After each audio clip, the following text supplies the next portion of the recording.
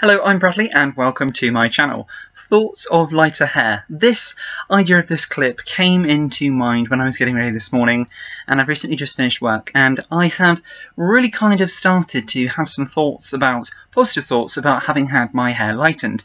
Now in this light I'm always struggling to get to show you just how light my hair actually has got. But if I show you under my, as I call my YouTube light, you'll see just how bright and very silvery my hair is. And I absolutely love it. I really love having had it done. I had it done professionally where I go to my regular hairdressers and really like it. But I've been kind of having some thoughts and I wanted to kind of put this together in a very quick sort of snappy clip. So first things first, what have I noticed in regards to lighter hair? So how much the colour differs. Now, when I say that, I don't mean obviously when you've had it lightened, you have that permanent lightness, which is fantastic.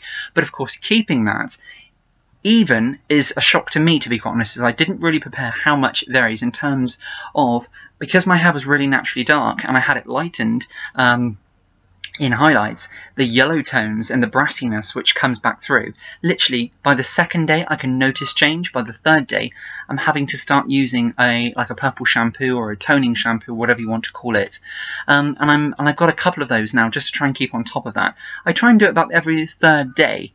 So it is a little bit of a balance you have to find, but I am actually quite shocked in terms of how much they can make a difference as well. And by the third day, time I've used it, you can actually really see that it's almost like that I've had it refreshed, I've had it redone, and the lightness, the greyness comes flooding back in and it looks really nice, sleek and professional.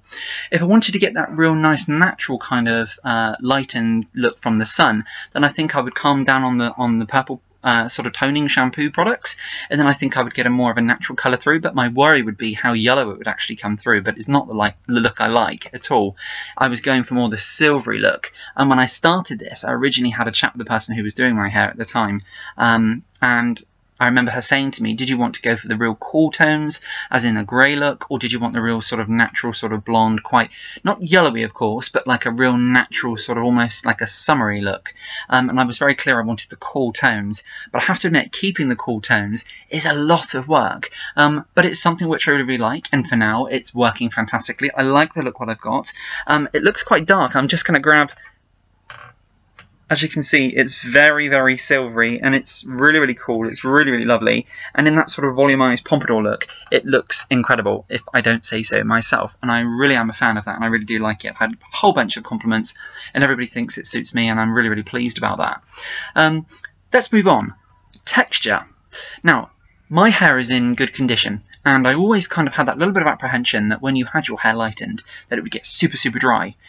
Now, my hair isn't super dry. It changes texture though, and not in terms of being dry, but it does change the texture. So my hair, for example, I've always struggled with being very flat, very sort of mirrored, sort of real, if you can think of the most shiniest, sleekest, flattest kind of object, that was my hair, and I really struggled to get volume in it. I really struggled to get a lot of any shape, any texture in terms of my hair. I have a lot of hair, but it's very fine, so I have to be really quite tactical with what the products I use, which is why a lot of my channel is about different products for creating full and thick hair. I'm not losing hair, but of course fine flat hair can often sometimes appear see-through and quite light in texture. But something which has really stood out to me, that having highlights gives your hair almost like a bit more of a rougher feel. Not dry, and rough is probably the wrong word to use, but it kind of makes the hair feel almost though that you haven't used so much conditioner is the only way I can describe it. My apologies if that doesn't make sense. But it just makes the hair feel not so sleek. It makes the hair feel as though it's actually hair and it's not as flat and sleek. Very often if you've made the mistake of using a sort of a smoothing shampoo or a smoothing conditioner, which is of course designed for thicker hair I believe, it can make your hair feel really like you haven't got none at all, and it makes your hair feel really thin and flat. Whereas the lightening process, I have found that when I'm going to styling my hair, it gives my hair a little bit of natural texture, and not in a bad way, not that it's damaged my hair at all, but it just gives a little bit more of a texture, kind of almost like a bit more of a resistance in hair. Rather than it being so soft and flat and sleek, it just gives it a little bit of a oomph and a bit more of a lift. So that's really great, and I didn't really ever think that I would get that from having highlights throughout my hair, particularly because I've had them done really fine, and quite a surprise, I have to admit, to be honest with you. So let's move on. So thirdly, in terms of helping me with my style. Yeah, that sounds a little bit strange, but having highlights, and I'm just going to show you for the very last time how light my hair is. It actually makes my hair look thicker. So very often, if I'm using like products to create a pompadour style, so lots and lots of volume, I have made the mistake sometimes that where my hair goes up too far, or I put it up too high with the brushes and the combs and the spray and things, very often if I turn my head or something, I might have missed an area and you can see through it. That has actually completely gone away because I've found that having highlights throughout my head, less so at the back, but more now in the front, which was the opposite way around. I had them done very sparingly throughout my head just to see if I liked it or not. Then when I liked it and I had more done, it actually has given me the effect of having looking as though the hair's more fuller. So because there's quite a few different tones going on, it's really made the impression kind of to me when I'm styling my hair. I am going a little bit high on one side in volume and then I turn my head, rather than before when my hair was dark. And you could kind of see through it, the lightness is really broken the texture up, and it does make it look thicker. So really quite surprising. Now, when I say that I'm really loving and really enjoying my hair at the moment, I absolutely am. Would I go back to my natural darker hair in the future? Possibly, absolutely possibly. It's not going to be something which I would really like to keep up. This was just like a change for how I'm feeling at the moment. You could say a bit down in the dumps, a bit flat with health problems and things going on. Everything with kind of the COVID pandemic at the moment. It's just nice to throw yourself into a different style, different change. And small things make a difference when you look in the mirror, and it really helps you feel positive about yourself. And it certainly has made me feel really quite uplifted, quite positive and quite cool and trendy about myself as well. Now, the only reason why it wouldn't be something which I would keep up all the time is just very simply because of the time it takes to do it. And if anybody has it done regularly and has had it done regularly for years and years, the time what you must have to put aside because of the root regrowth if you've got long hair is just incredible. And my hat goes off to you, as they say, because it is such a commitment and it's such a sort of a time frame, the amount of time you've got to sit with it, and then if they've got to tone it, and then if they've got to use different products on afterwards. It's a hell of a process. It really is.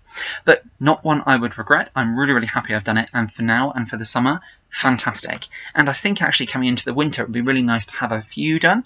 Not so much in the front, not so silvery possibly in the front throughout the winter, but just so it just gives that bit of edginess, that bit of texture throughout the hair, when of course the winter months can be quite dull and quite flat on us all. I love winter, but I love summer more so, I have to admit, I think. Just a shame that I don't get the opportunity to rock them on a nice summer holiday this year, unfortunately. Okay, so that is my summer thoughts for my highlights. See what I've done there? So that was my thoughts on lighter hair. Just recently had it done, and I would absolutely recommend, in terms of men's hair, possibly if you're a little bit thinner, perhaps you're losing hair, if it's done in the right way, if you've got crazily thick hair as well, if it's done in the right way by a professional, you needn't worry about it damaging your hair or making your hair in more of a worse condition or drying your hair out. If it's done by a professional, I absolutely urge you, stay away from trying to do it at home, because I think when you're going from such dark hair as well, if you've got problematic hair or perhaps you've got a little bit of a sensitive scalp, so many things can go wrong. So always put those kind of ideas in terms of lightening hair, whether it be for a man or a woman, my recommendation would be always see a professional. Okay, thanks very much indeed for watching my clip, and until next time, we will see you then. Bye bye now.